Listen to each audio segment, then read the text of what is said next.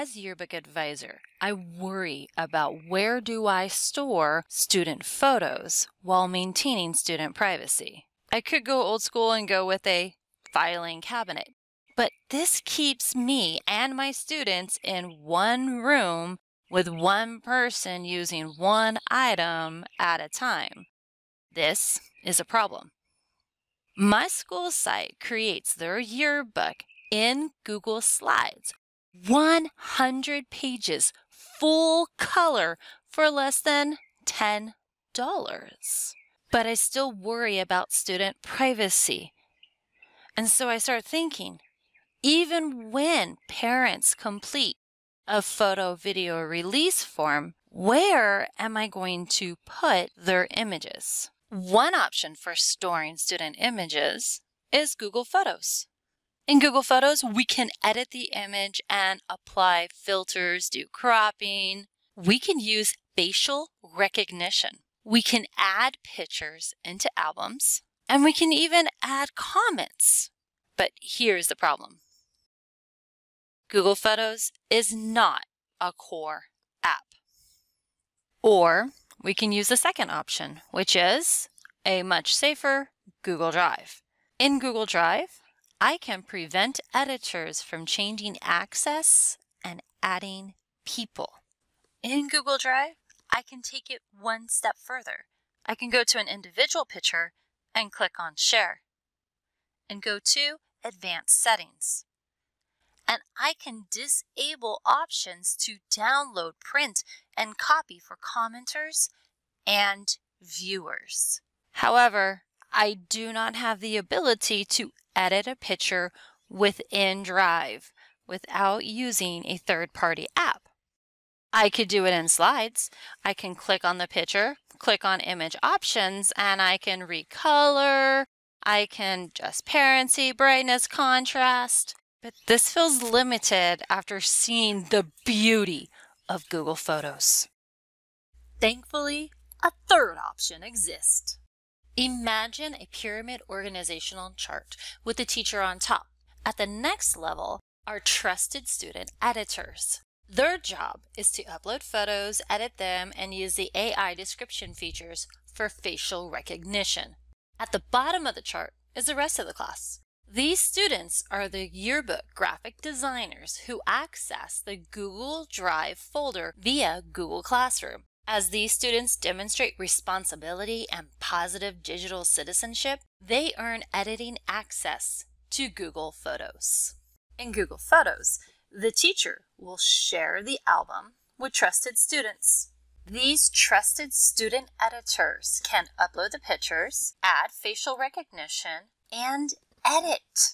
The teacher will then go into Google Drive and select the Settings icon. She will select Settings and scroll down before checkmarking automatically put your Google Photos into a folder in My Drive. The teacher will then grab the link for that folder, get a shareable link. Anyone in SlidesYearbook with the link can view, copy this link, and go to the SlidesYearbook Google Classroom. The teacher will create an assignment and click on the hyperlink. The teacher will paste that link and assign. Now, student Patty has already been added as a co-teacher, and I still need to add Pedro. I click on the About, and I select Invite Teachers. I type Pedro's email address. Pedro will then see a message that says, "You're invited to teach this class," and accept. Student Adriana will go to her assignment, open it, and create her Google Slides. She must first open the link to the Google Photos Drive before she opens her document, changes the page size,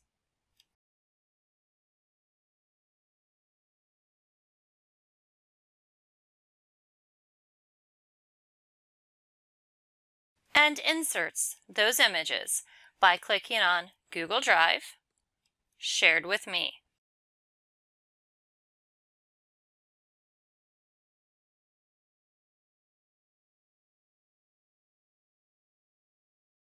Should Adriana ever be unenrolled from the class, she will no longer have access to those photos. Why do I want student editors to be co-teachers? Simple. I want them to do the work. Pedro can click on the assignment and look at the work. Pedro can write comments.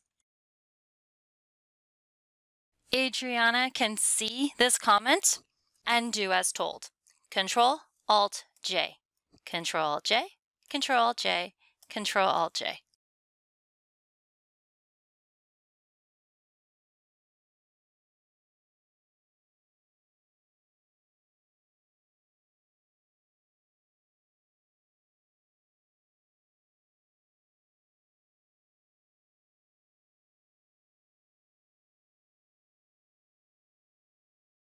Let's make it clear. G Suite for Education should make Google Photos a core service with school-level sharing permissions. Even with the needed change, however, the organizational structure discussed in this video allows gradual release of responsibility to students. It allows student leaders to edit and use facial recognition in Google Photos, as well as provide feedback in Google Classroom. It allows the remaining students to slowly earn the same photo editing privilege.